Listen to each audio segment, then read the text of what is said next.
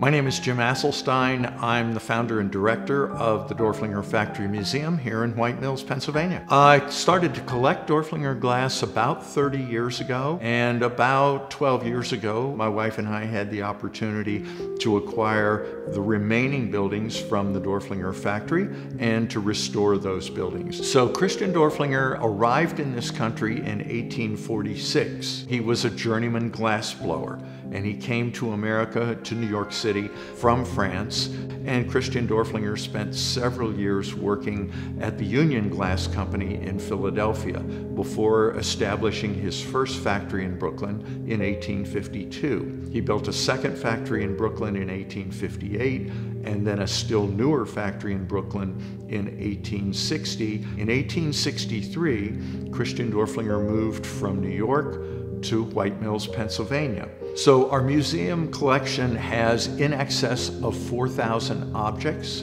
We have the largest and most comprehensive collection of Dorflinger glass in the world. Much of our collection also includes tools and equipment, and we also are very fortunate to have examples of pieces of the glass that were partially completed but never finished. Our approach to exhibits is to really focus on two things. Number one, to explain to our visitors how this glass was made and how it was decorated. But in addition to that, we want to show how this glass was used in society.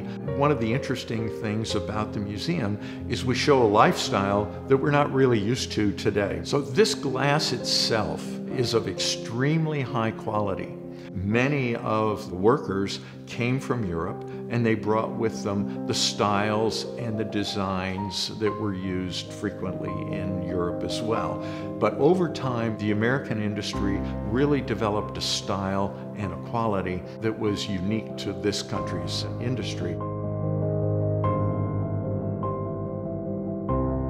My name is Kurt Reed, and I am the curator here at the Dorflinger Factory Museum. I think the thing that makes him so interesting is that he was in business so long. He started out very early studying in the 1830s and 40s, and then the business kept going right through 1921. So it covers all the different periods of the American glass history and different styles. I think because we have such a variety in the collection that you can see all the different time periods that are here. We have quite a bit of the White House glass.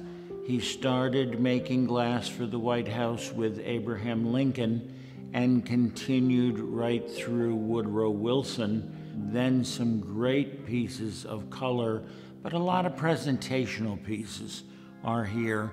So we try to cover a lot of things that would be interesting to the public, not just glass. I think that there's such a variety that, you know, he was certainly not opposed, or at least when the Sons came into the business in 1888, they were not opposed to keep changing with the times.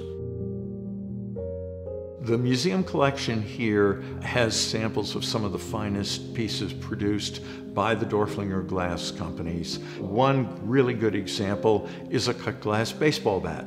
We have some wonderful examples of pieces in color as well. And then we have some fun pieces. We want people to look at and see and understand how the glass was made and the process for making it. We're also very fortunate to have many of the existing structures that were initially built by Christian Dorflinger to support the factory operations. The surrounding community really provides the context for what you see at the museum. So when visitors come to White Mills, they can not only see what we have at the museum, but they can also see how the workers lived, and that's an important part of the story. So we are very fortunate that there are three major collections of Dorflinger glass in the immediate White Mills area. Obviously, we have the Dorflinger Factory Museum. We also have the Dorflinger Glass Museum. The third major collection is located at the Everhart Museum in Scranton.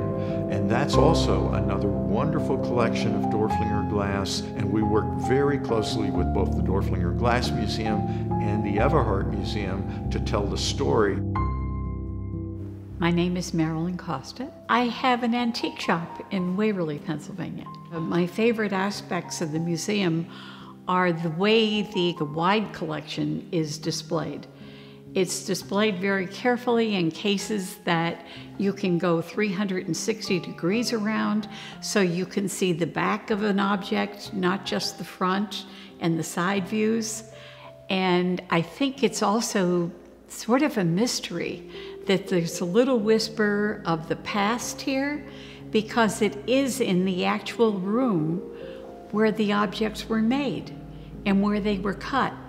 And I think every day that you would ask me what my favorite piece is, it would be different each day, because there's always something else that gets your attention. And he brought the best blowers in. He brought the best designers in. He brought the best cutters in to his organization.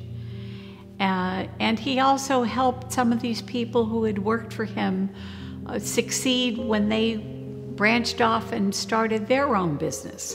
And I like that about him. I think that I very much enjoy serving on the board of trustees of this museum, because there is a common goal. Everyone works together. Everyone contributes their talents, their life experiences, and their energies to help a common goal. And that is to make this museum known in the area and relevant to the community. And I think I respect the founders and what they've tried to do in assembling this great collection.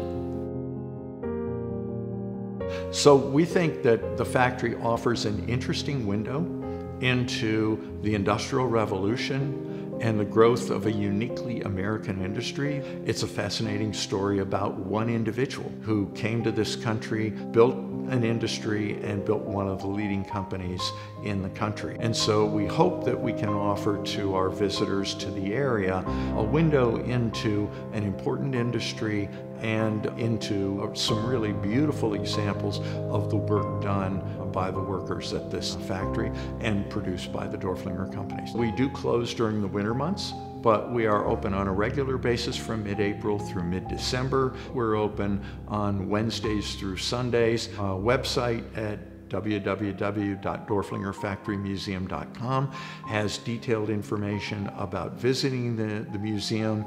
We offer guided tours 3 times during the day, and our exhibits are really user-friendly with good labeling.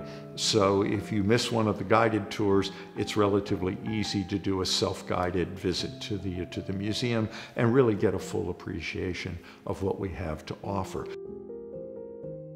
Always we are available for questions. So if you see something and you want to know a little bit more on just that, don't hesitate to ask us, and we'll give you as much as you'd like to know. We also offer a range of other events and activities. Those are detailed on our website. We offer a lecture series every year throughout the season, and we also try to offer a number of special exhibits. We rotate the collection so that if you visit the museum several times, you'll always see new and different things. So we welcome you to come the first time, and we welcome repeat visitors. We think we'll always be able to offer you something new and interesting as well.